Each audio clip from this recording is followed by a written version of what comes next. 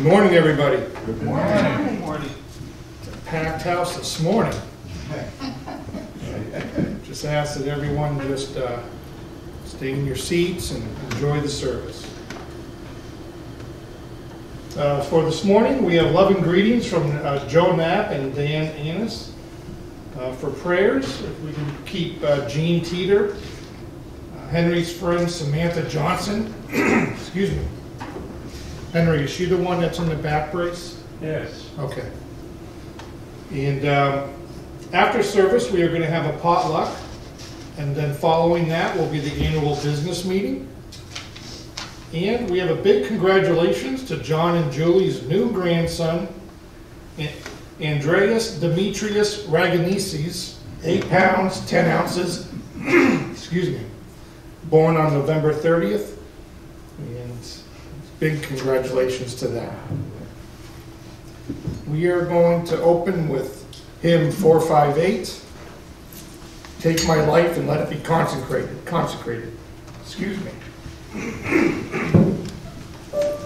Can we please stand?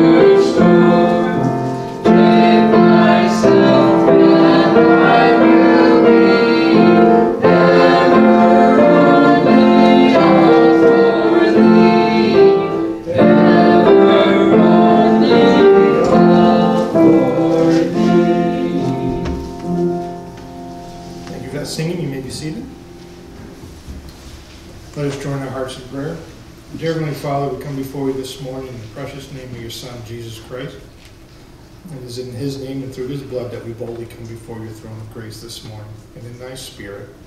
We ask your blessing upon this day and upon Brother Bruce as he reveals what you placed upon his heart.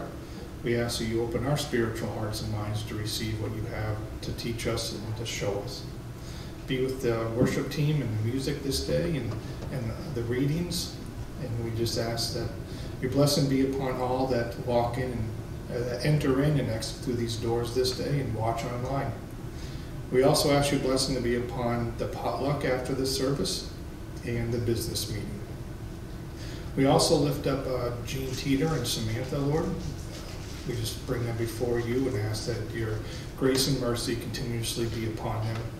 Wrap your arms of comfort around them that they may know that they are not alone through their struggles and their trials, and that they may seek you and draw closer to you, and you'll draw closer to them. We also ask that you just be with all the suffering that's going on in this world this day. We know that this is not the way it was meant to be, and we do wait for your return, Lord Jesus, to usher in your kingdom and to just experience, and for the rest of the world to experience what your original plan and desire for their lives is. And we just ask that you continue to strengthen the bride of Christ and be with us this day as we draw closer to you. In Jesus' name we pray. Amen. We're going to sing hymn 516, Give of Your Best to the Master. You can stand if you'd like.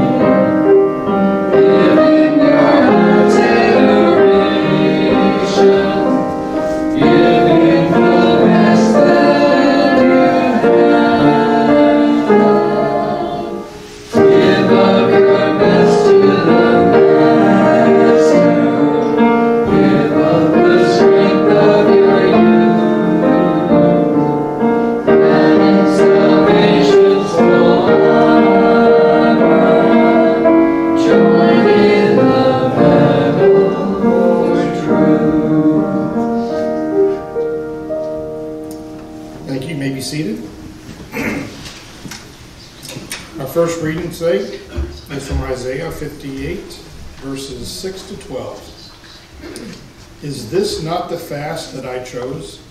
To release the bonds of wickedness, to undo the ropes of the yoke, and to let the oppressed go free and break every yoke? Is it not to break your bread with the hungry, and bring the homeless poor into the house? When you see the naked, to cover him, and not to hide yourself from your own flesh. Then your light will break out like the dawn, and your recovery will spring up quickly, and your righteousness will go before you. The glory of the Lord will be your rear guard.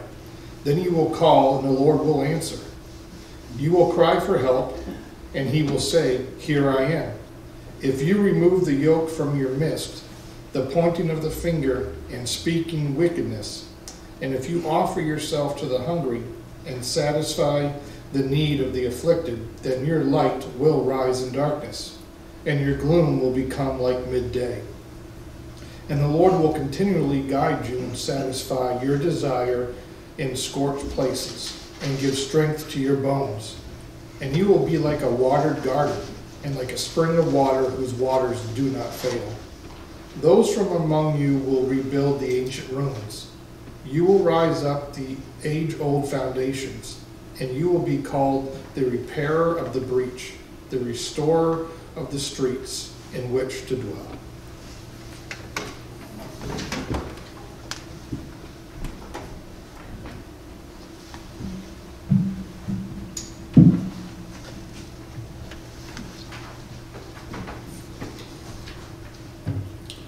If you spend yourself in behalf of the hungry and satisfy the needs of the oppressed, then your light will rise in the darkness. Great words. A small collection of people stood together, dwarfed by the size of a huge tree lying on a lawn. An elderly woman leaned on her cane and described watching the previous night's windstorm as it blew down, as she said, a majestic old elm tree. Worst of all, she continued, voice cracking with emotion, it destroyed our lovely stone wall too. My husband built that wall when we were first married. He loved that wall. I loved that wall. Now it's gone, just like him. Next morning, as she peeked out at the tree company workers cleaning up the downed tree, a big smile spread across her face.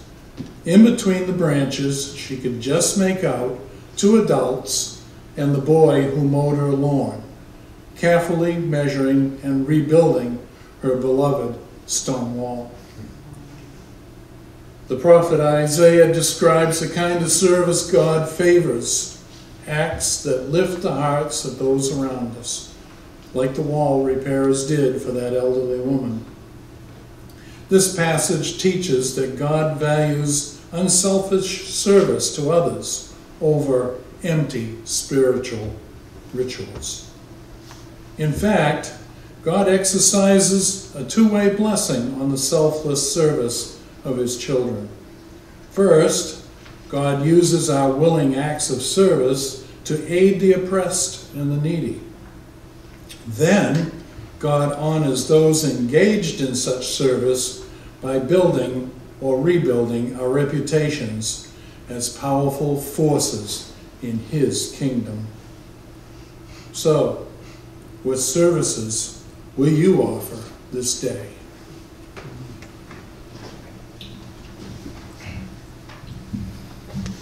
Amen. Thank you for the reading, Brother Richard. We'll now have worship songs.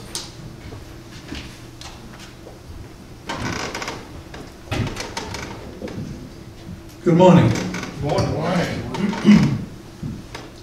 If you spend yourself on behalf of the hungry and satisfy the needs of the oppressed, then your light will rise in darkness. What beautiful words. This world certainly needs light, and we are called to be lights in a dark world. So it is our service that God appreciates. So as we all stand and sing, we're going to sing, "Make me a servant, humble and meek. Lord, let me lift up those who are weak."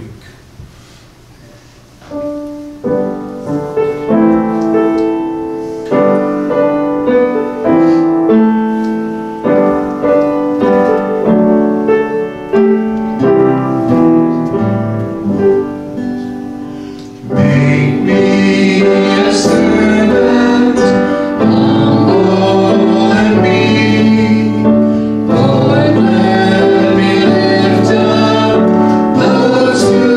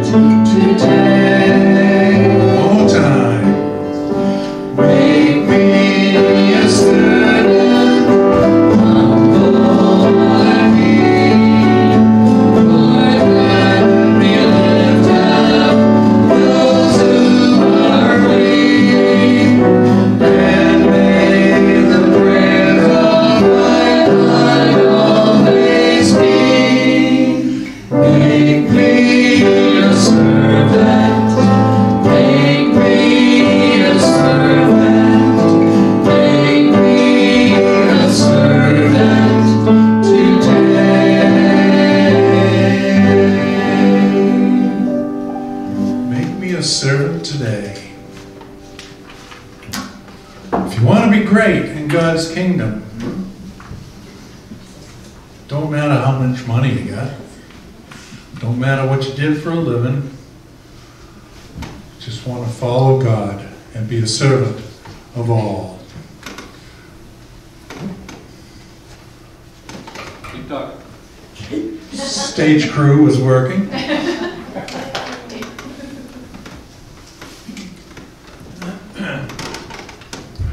You know, all the great bands have roadies to do that kind of thing. Maybe this year.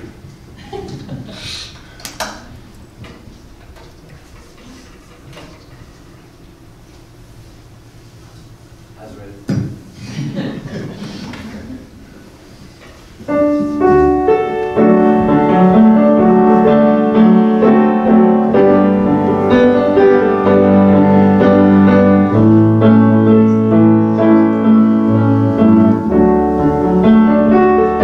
If you want to be great in God's kingdom, learn to be the servant of all. If you want to be great in God's kingdom, learn to be the servant of all. Learn to be the servant of all. Learn to be the servant of all. If you want to be great in God's kingdom, learn to be the servant of all. Let's sing that one more time. If you want to be great in God's kingdom, learn to be the servant of all. If you want to be great in God's kingdom, learn to be the servant of all. Learn to be the servant of all. Learn to be a servant of all. If you want to be great in God's kingdom, learn to be a servant of all. Come set your rule and reign in our hearts again. Increase in us, we pray, unveil why we're made. Come set our hearts ablaze with hope, like wildfire in our very souls. Holy Spirit, come, you made us now. We are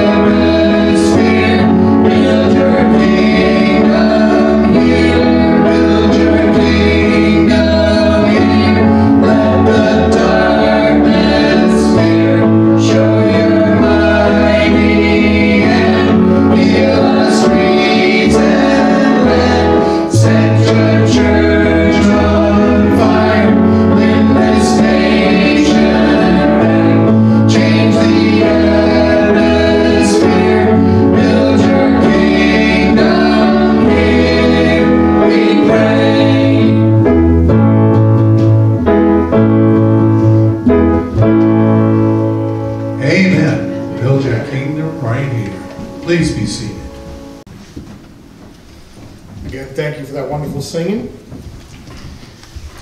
It is now my privilege to bring forth Brother Bruce, who's going to be speaking to us this morning on Fear Not. Fear not. So, fear not, Brother Bruce, and come forward. I will. Thank you. Good morning. Good morning. Thank you, Steve. Thank you for those devotions this morning. We're right in tune. I don't know about the singing, but the Wonderful. but the thoughts. It's so encouraging to sit down and have a talk all prepared and come in and the devotions go right along with it.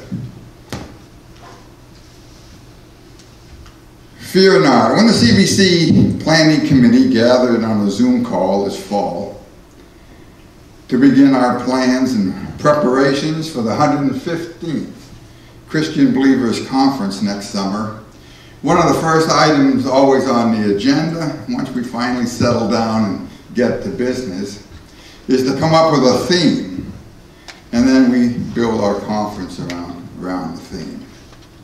Typically, this is a rather lengthy process as we gather suggestions from attendees of the conference, and they give us their thoughts of what they think a nice theme might be, as well as, of course, we have the thoughts and preferences of 7 committee members.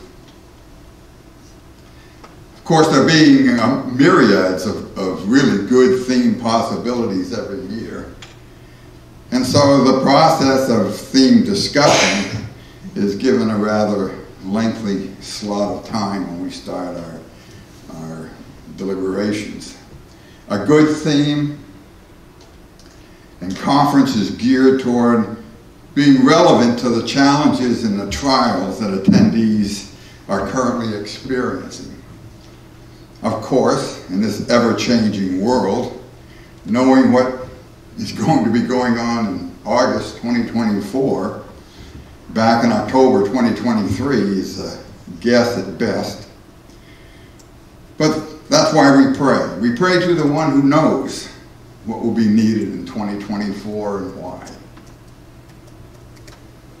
We pray to him to direct our conference, as he has the past 114 conferences, and to give us a theme totally in line with his will. And that way we know it will always be what we need to hear. So as we joyously gathered back again, still there were clouds gathering about us that we all seemed to sense. Were the winds of war gathering for another big one? Or were these wars and rumors of wars that are always circling around the world? Are we headed for another round of great disobedience and riots as we had in the late 60s and 70s? The government is spending trillions and trillions more, and still less and less people seem satisfied, save those who are among the very rich. But the harbinger for Christians in such times has been and should always be the church. And yet, you see churches splitting over whether the Bible, the inerrant word of God, is true and relevant today. Does the word of the never-changing, the same yesterday, today, and tomorrow, God Almighty, need to be updated, become more inclusive? How can it be more inclusive? When the call goes out to the whole world, when Almighty God sacrifices his only begotten, sinless, perfect Son to pay for the sins of the whole world, how is one more inclusive than that? The invitation, the call goes out to all, but have no doubt, the terms to come and be reconciled back to our Creator are all on his terms. God had provided the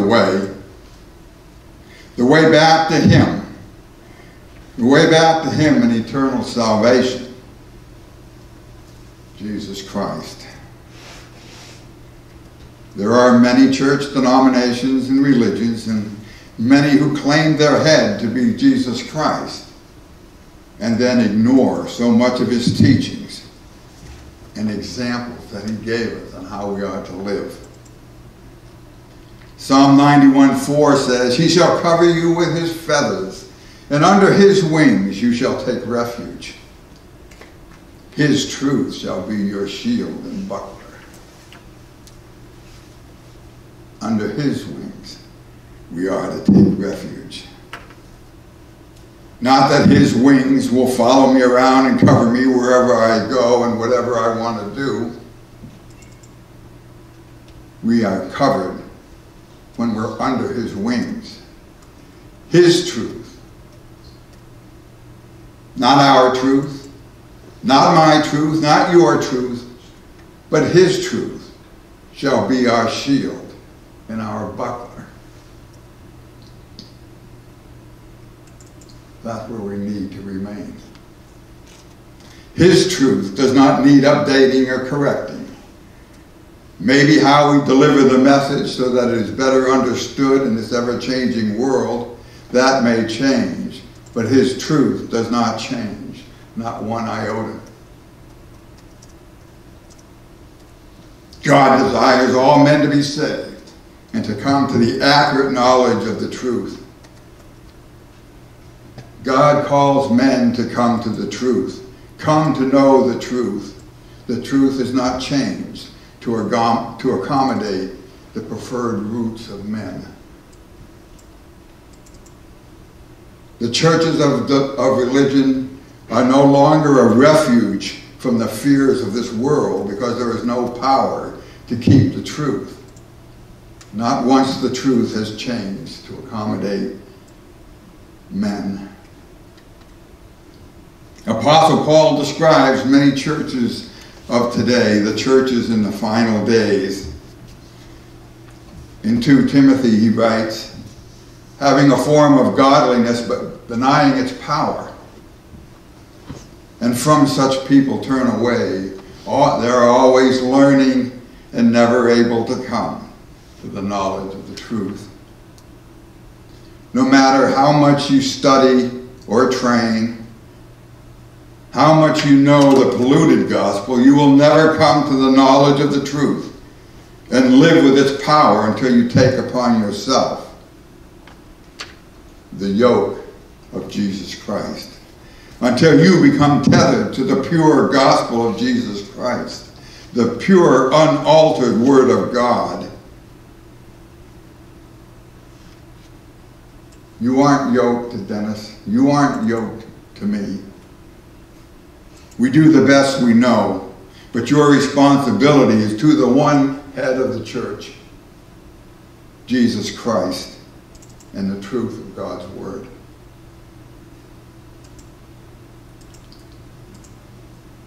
If the individuals, families, country, and or world find themselves in extreme trouble, what can we best do to help them? If that's the conditions in August, what best can we do?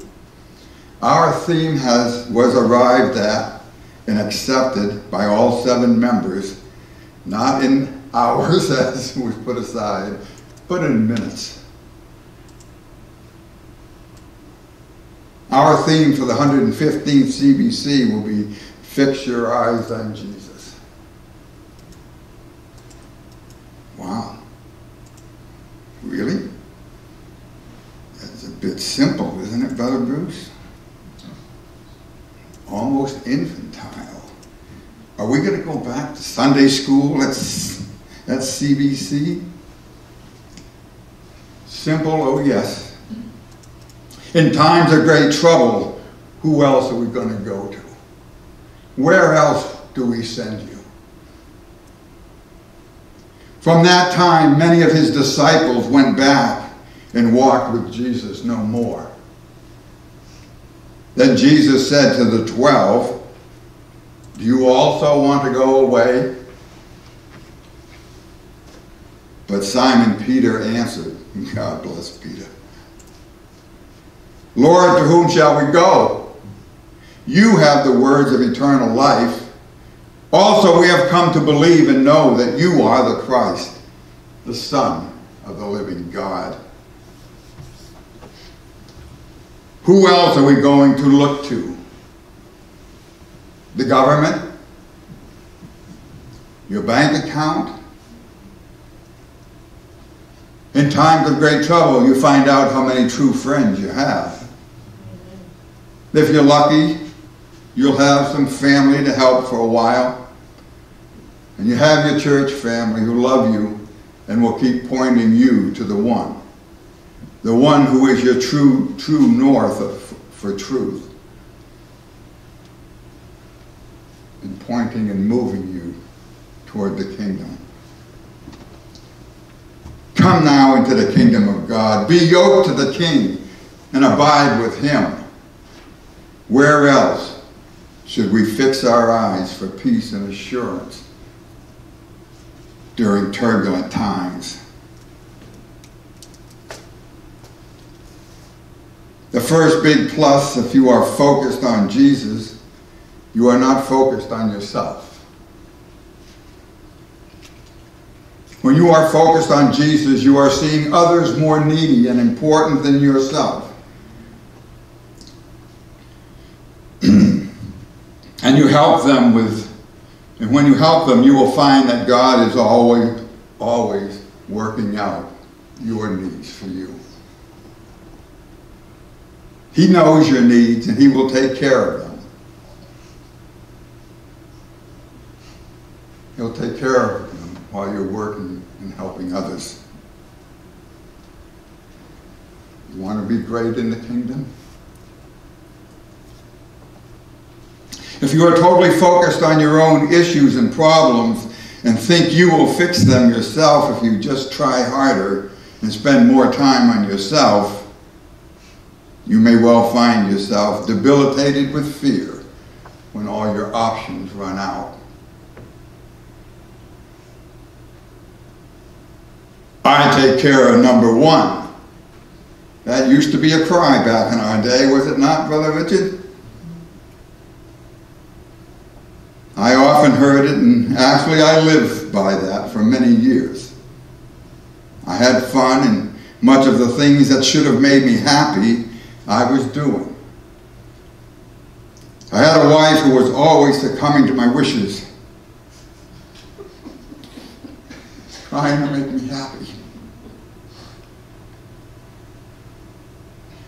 But not until I learned to look into this mirror of what we call the Bible did I see the real me, which was nowhere close to the one I envisioned myself to be. I had quite an opinion of myself. Blessed was I that the Lord had started me up this trail of seeing the real me, knowing that what we had was not because of my hard work and my smarts and my self-will driven self-confidence. I had learned and repeated often, my confidence is not in the things that I had, but my faith was in the Lord. I did learn to say that, and I said it often. I learned to say it. I learned to say it, but now it was time to know it. To know it to be true. Similar to Peter, Luke 22, 30 to 31, and the Lord said, Simon, Simon, indeed Satan has asked for you that he may sift you as wheat.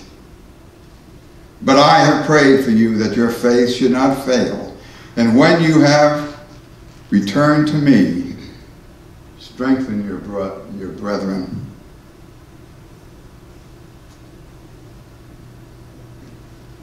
And not unlike Job.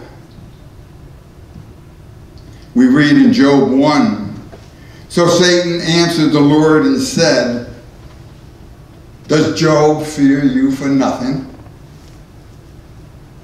Have you not made a hedge around him, around his household, and all that he has on every side? You have blessed the work of his hands, and his possessions have increased in the land.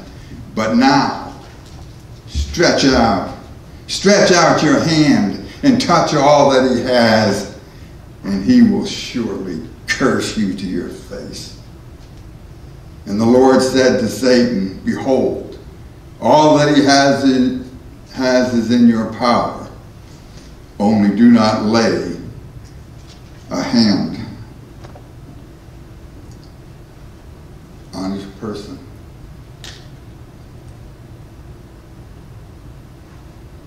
Well, we were about to be sifted like wheat. As Peter was, I was so cocksure of myself. As Peter was, of his love for the Lord, and that he would never fail. I too had a lot of confidence in my will to stay faithful. Like Job, I had many reasons to love and serve the Lord.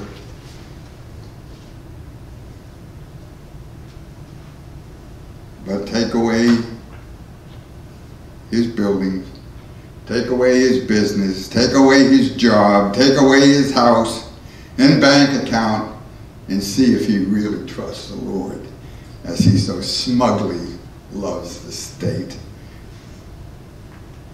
Like the great philosopher Mike Tyson says, yeah, everybody has a plan until they get hit in the mouth.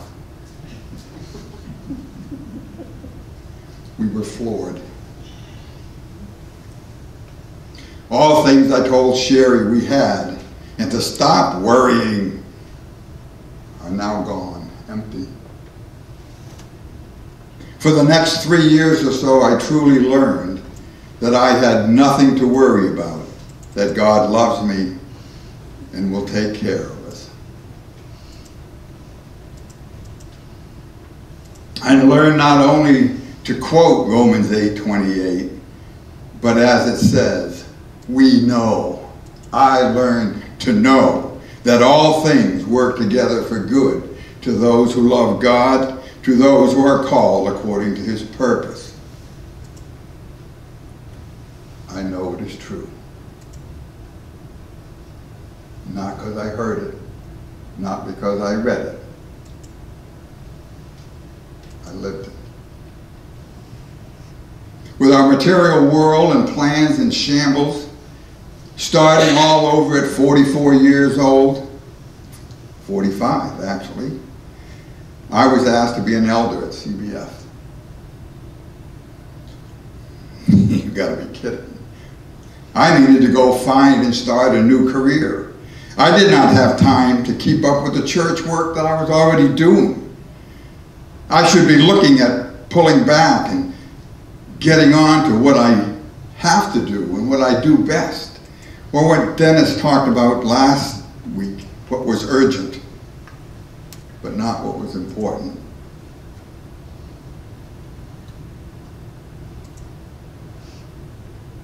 Jesus says, you are mine.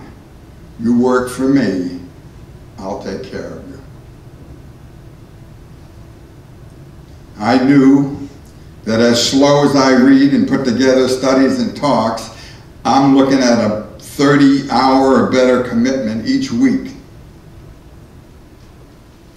to church.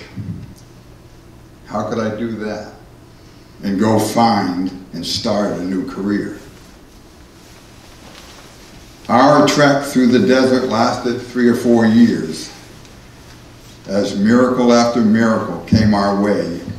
Every time we were trapped or stuck.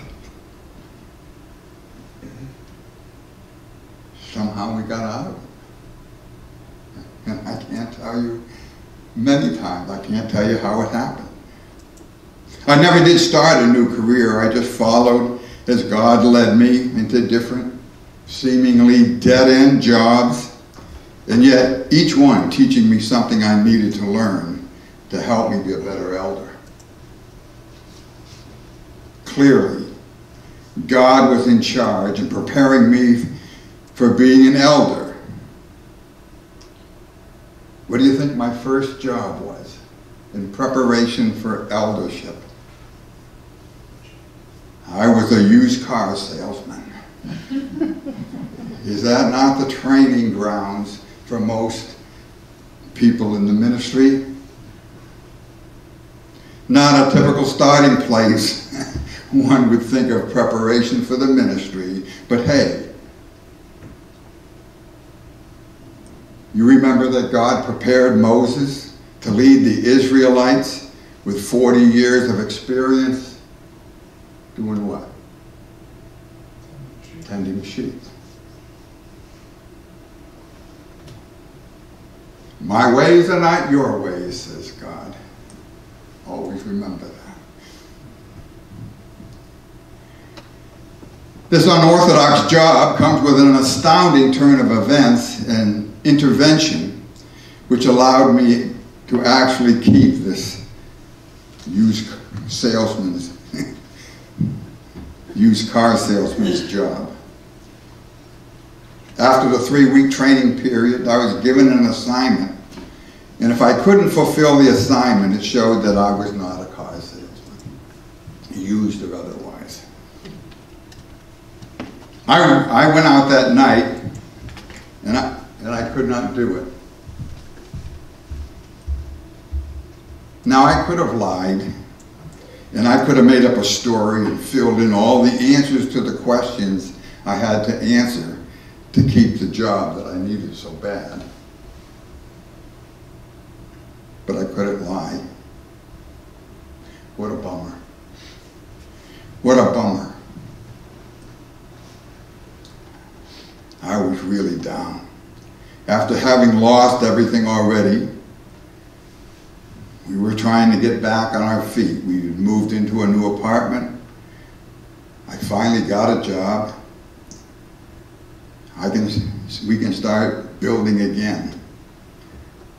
And now here I am on a walk with Sherry, trying to come up with a way to tell her I'm going to be fired tomorrow. As if she hadn't gotten enough.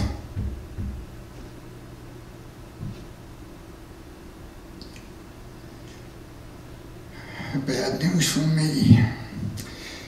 As we headed up the hill, a new neighbor saw us.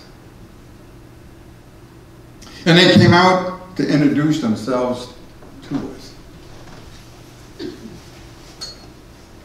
They volunteered the answer to every question I needed to have to do the assignment to save my job. I never asked them one question.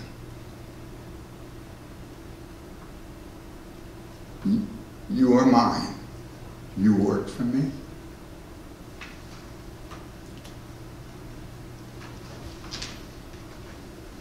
My assignment was to go out to dinner, find a total stranger and strike up a conversation with him and bring back their name, occupation, where they lived, a couple other general information things about them. I'm an introvert. And even with the most important job of my life on the line, I couldn't do it. I couldn't do it.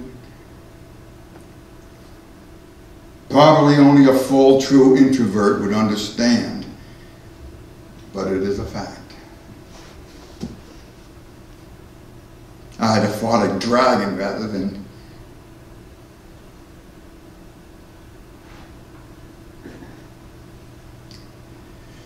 give Sherry one more piece of bad news. And this was going to be another big one. Would this be the last straw for her? She had put up with so much over the years.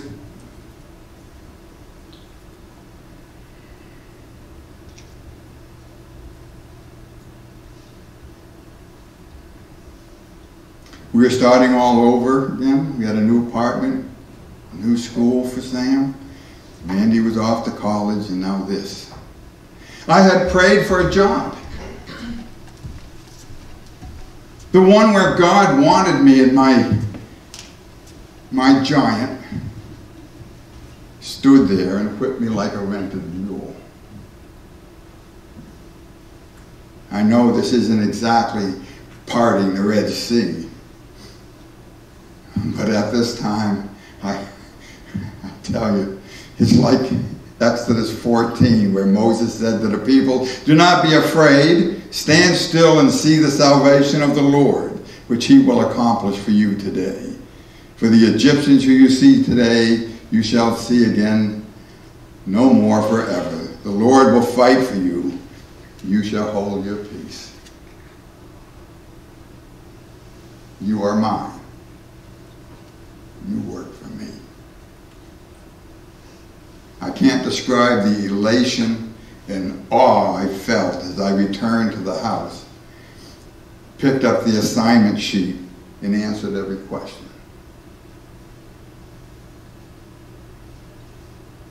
God wanted me to be a used car salesman, at least for now.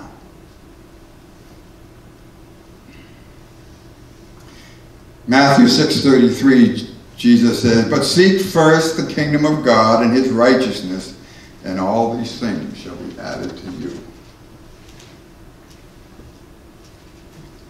Here we have another verse I had learned to quote well, and I had used it often in my 12 years at CBF to this point. I knew it was true. It's in the Bible. It's a promise of God. So mentally I understood and I accepted it fully. Now I was to learn and come to know that it is true.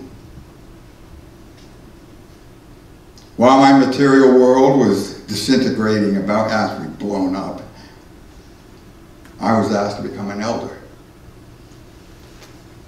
Brother Andrew needed help, and I had always just wanted to be used, and I was willing to do whatever was needed that I could do. But I explained our situation to Brother Andrew, that we had lost everything, and even though there was nothing left to get, I was still not sure that I was not going to be forced into bankruptcy, which I felt would be a stain on the church. He asked if I had been forthright in my business dealings, and I assured him that we had, my partner and I had. And he said, then if these were just the business doings of the times, those of you who were around in the mid-90s know there were many contractors forced into bankruptcy at that time. And we had Andrew Athens, we had honorably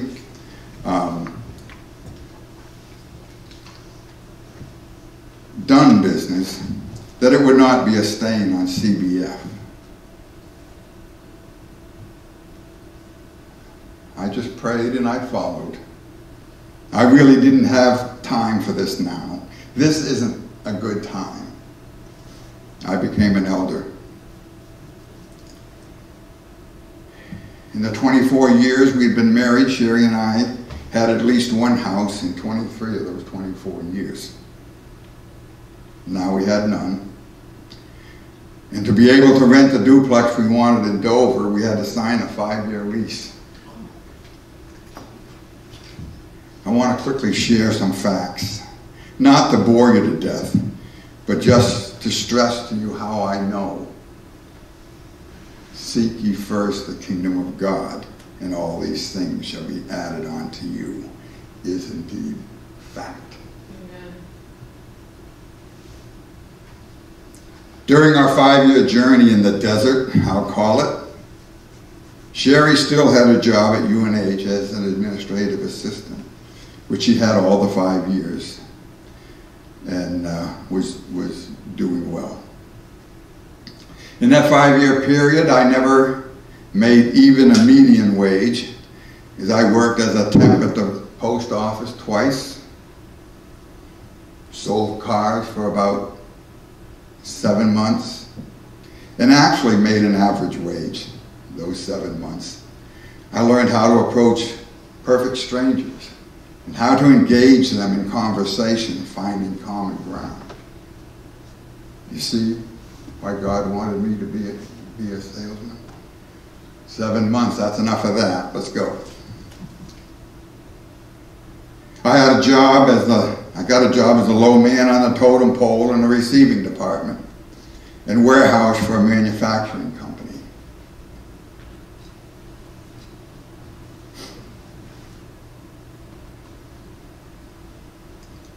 For the first time in my working life, I started at 18 years old. I had a summer job before that, but for the first time, I wasn't working 5.5 days a week. One condition of my car salesman job was that I could not work Sundays before 1 o'clock. In retrospect, I could not have done both eldership and run the business and do justice to both. I also know that having been 23 years, 17 of them as a business partner with the same great guy, and he too having put all he had into those years, that I could never just leave him and dump it on him. The Lord took it away, and I praise him for that. For I could not seek ye first something else until the business was removed. All the jobs I had were jobs that once I punched out of work, I was done. I really didn't need to think about, there was nothing to think about with any of them until I returned on Monday. This enabled me to put first. Although an elder, I was really an elder in training, and the extra responsibilities and duties were both tough and rewarding. And having been blessed with a teacher and example of extraordinary gifts, my temporal work easily became very secondary.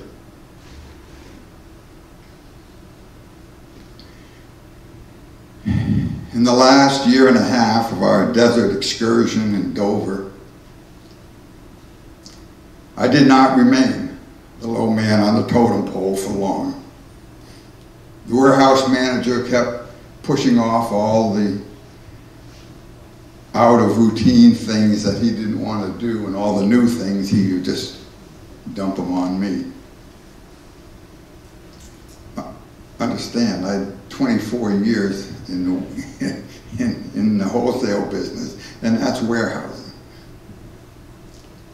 And the plant manager was watching and noticed, and he moved the warehouse manager to sales so that I could be made warehouse manager. All the things I had been suggesting for beneficial changes and were summarily rejected over the past 2 years, I instituted. And after about a year, the plant manager came out one night after work, and we took a walk around the production floor.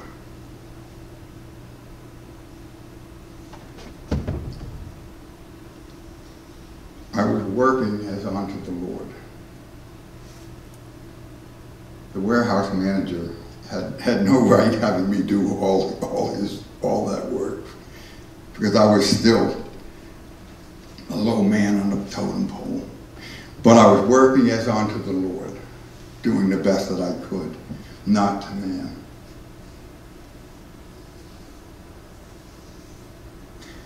So the plant manager comes out after work, says, come on, Bruce, let's take a walk. So we walked around. He says, what would you change about the production floor?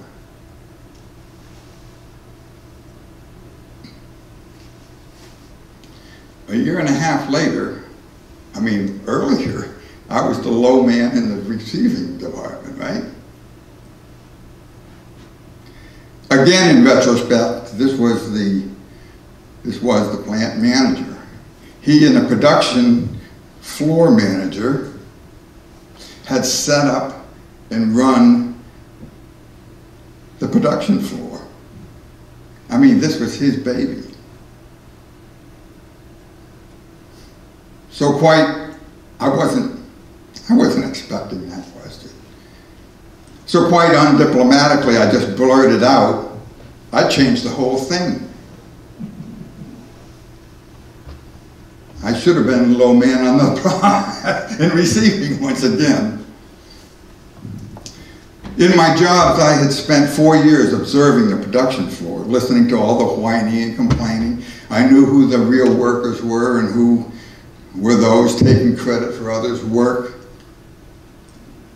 A couple of months later, they let the production manager go. And I was made what they called coach of manufacturing, as I was still computer illiterate and petrified of computers and couldn't do all the reports, so I could not be made the production manager. But I was running the production floor, even though I didn't know which end of a screwdriver to use. For the last year in Dover, I finally was making more than a median wage.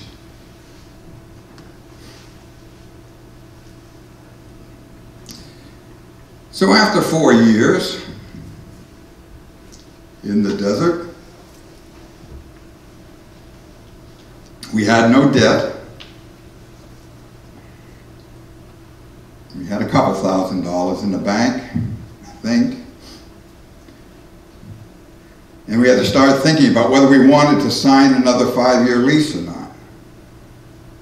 Again, Mandy had moved to Chicago. Sammy had left home after going to UNH, and she never returned to live with us. Things were going well at CBF, and we had kept our heads above water, but we really had nothing to speak of that we knew. But we had everything we needed, just like God promised. 1 Peter 5:6-7 says, therefore humble yourselves under the mighty hand of God, that he may exalt you in due time, casting all your care upon him, for he cares for you. This too I can vouch for with full assurance is true. Like Peter, I didn't have to humble myself, for Satan sifted me like wheat. And though I had no idea really where we were going or what I was doing, I served the Lord and I took work one day at a time. Now, for the first time in 23 years, I didn't have to worry about the house. I didn't have to mow the lawn. I didn't have to shovel the driveway. I didn't have to work on Saturday. And when you own and work a small business and you have to make a payroll every week, especially when you're trying to grow the business, you never really stop thinking about work. It's always there. It's always there. You do other things, but in the back of your mind, work is always there. After 17 years, I was free. I had nothing to worry about losing. I had nothing to worry about preserving, because we had nothing. One Saturday morning, at home, I was reading the business section of the previous Sunday paper, and I noticed a headline that said something like, Textron 2-for-1 split. I had long forgotten that we did have one thing left. Sherry had 100 shares of Textron stock from when she worked there years before. I never knew what they were worth. They couldn't be worth much. So now, with a 2-for-1 split, Sherry owned 200 shares. But of course, the value of each stock is now worth half as much as it was, so she still owned the same, not much amount, right? Well, for some reason, the stock value had jumped right back to nearly the same value as it was before it split. I mean quickly, like in the summer.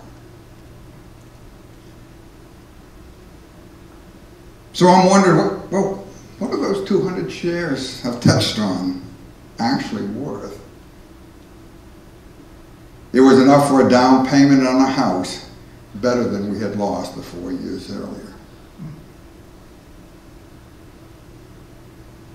Sherry was now administrative assistant to one of the deans at UNH. Somehow I was coach of manufacturing, and we were moving in to a new house for us. Humble yourself under the mighty hand of God, and he will exalt you in due time. Seek first the kingdom of God and his righteousness, and all these things shall be added unto you. Both are true. And I know much more now than just being able to quote them. When I tell you these things, I'm telling you from experience.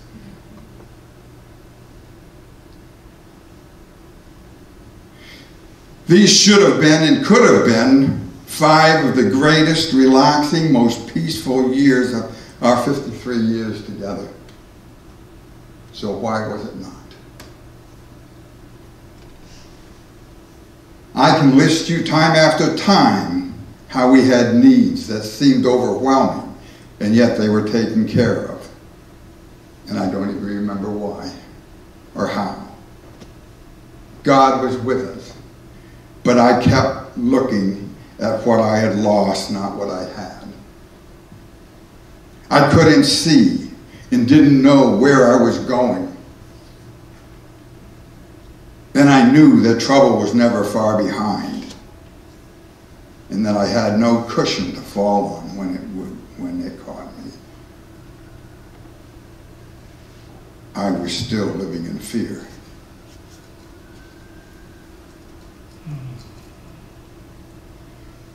What is the most repeated command in the scriptures?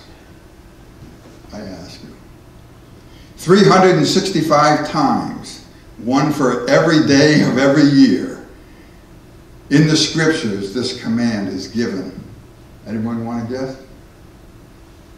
You remember what the title of this talk is? Fear not. Fear not. Fear not. 365 times it says in the scriptures, fear not. Only fear not. It was fear that robbed us from the peace and joy we could have had and should have been reveling in.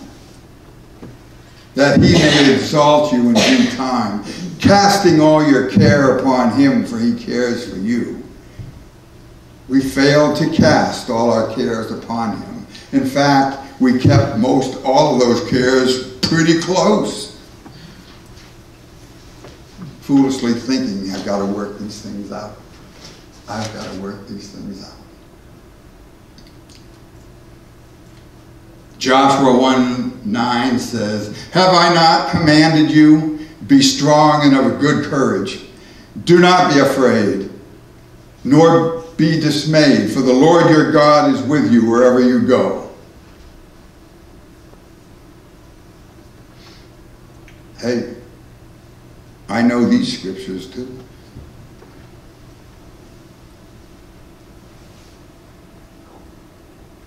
But do I really know them?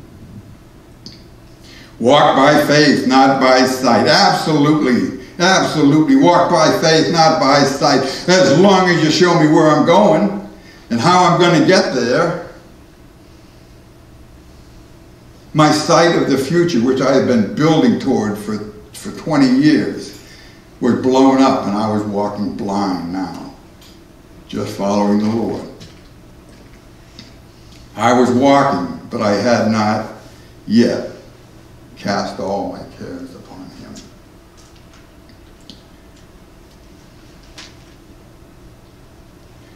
Matthew 8:23-27. Now when he got into a boat, his disciples followed him, and suddenly a great tempest arose on the sea, so that the boat was covered with the waves.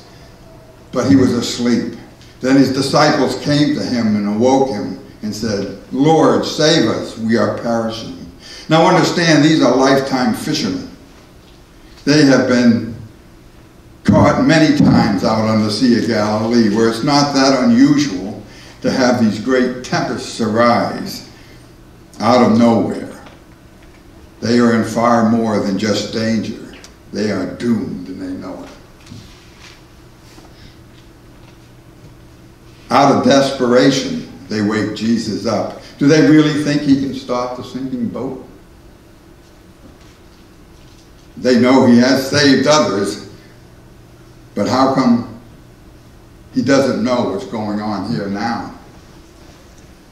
Where is he when we need him? Sleeping.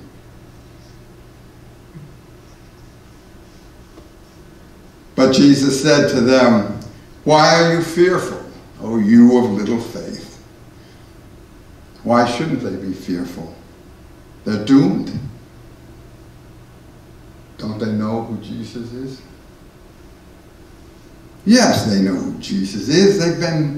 They've seen him in action, but until this point, they don't know the half of who Jesus is.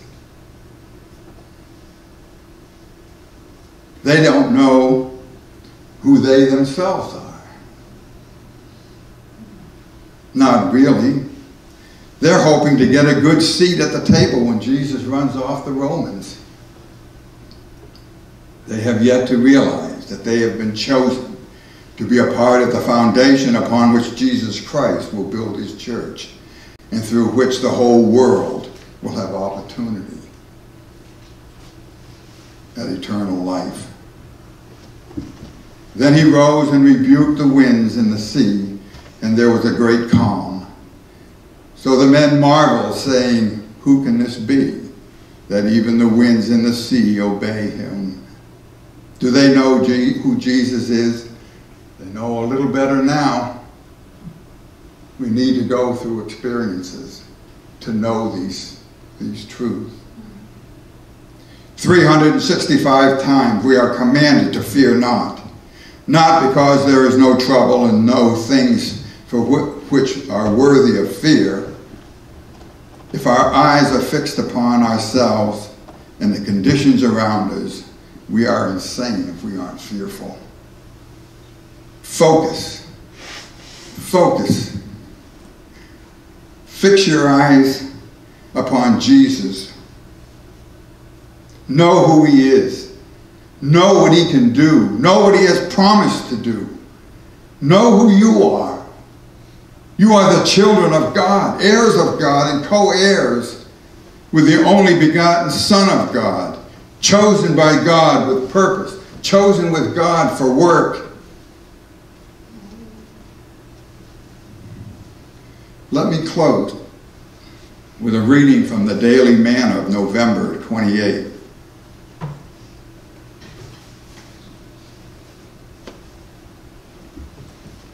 Taken from Job 34:29. When he giveth quietness, who then can make trouble? Who but he, the God of all comfort, can give quietness in the midst of tumults, which rise upon the soul like a sudden storm upon the sea? Like ocean mariners in peril, we cry unto him, and he bringeth us to the desired haven, blessed haven of quietness and peace in God. What is the cry which brings this answer of peace? Is it not a prayer that all occasion for disturbance shall be removed? For it is not always the divine will to bring peace to the human spirit in that way.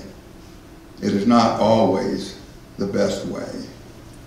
But there is a cry which never fails to bring the quietness of which none can make trouble. It is the prayer of sweet, trustful, loving acquiescence to the will of God.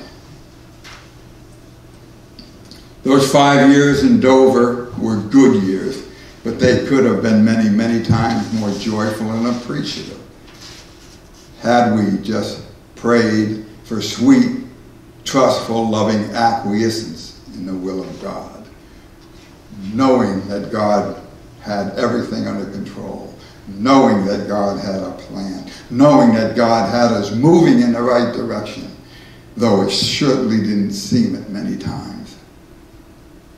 I know we will have challenges and troubles this year, as we do every year, and they may well be tougher than usual or maybe not. We are called to be overcomers. Ronald Reagan once said, "Evil is powerless if the good are unafraid. Fear not.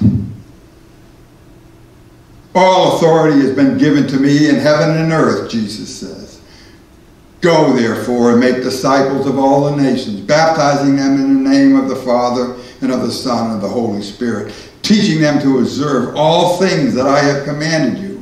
And lo, I am with you always, even to the end of the age." Amen.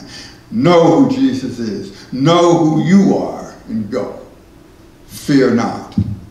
I am with you always, even to the end of the age. God add his blessings. Amen.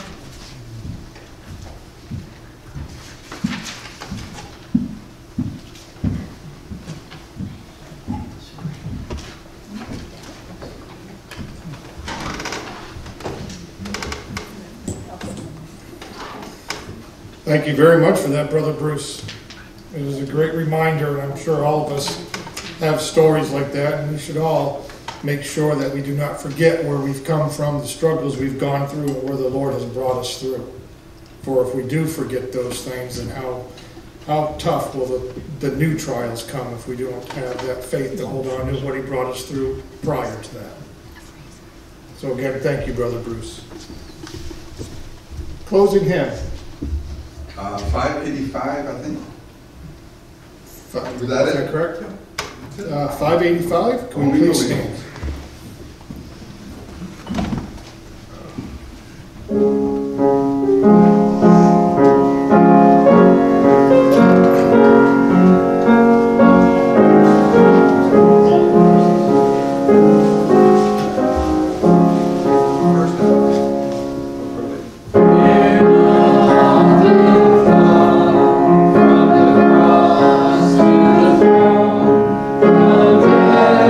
Into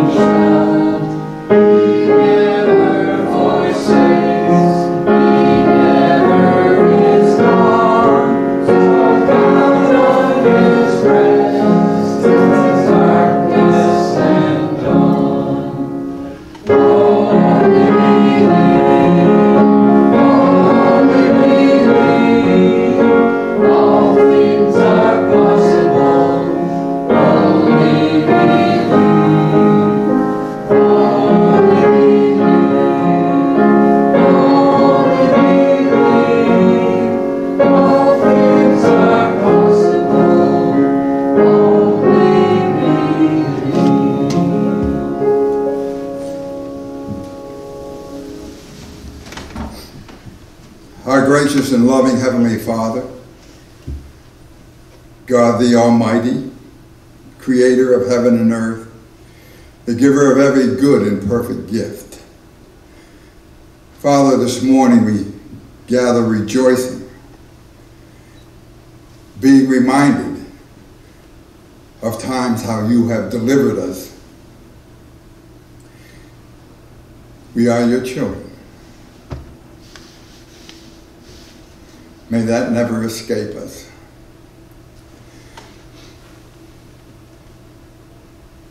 Troubles that may be coming this year, there will be some for sure. What they are, we can know for sure that you know them. And you are already preparing us for them. All we have to do is not fear. Know who you are, God Almighty. Know who your Son is. How you have given all power in heaven and earth unto him and his great love for us. May we be confident that all the things that we go through, even though they be hard and they be dark and we're walking with blinders on, we just listen to your voice and follow. You will never leave us nor forsake us. We have Jesus in the boat with us to lead us and guide us. Father, we thank you for this time. We ask your blessings upon our food, which we are about to partake of, and the meeting which is to follow. And we ask all these things and through the name of our Lord and Savior, Jesus Christ. Amen. Amen.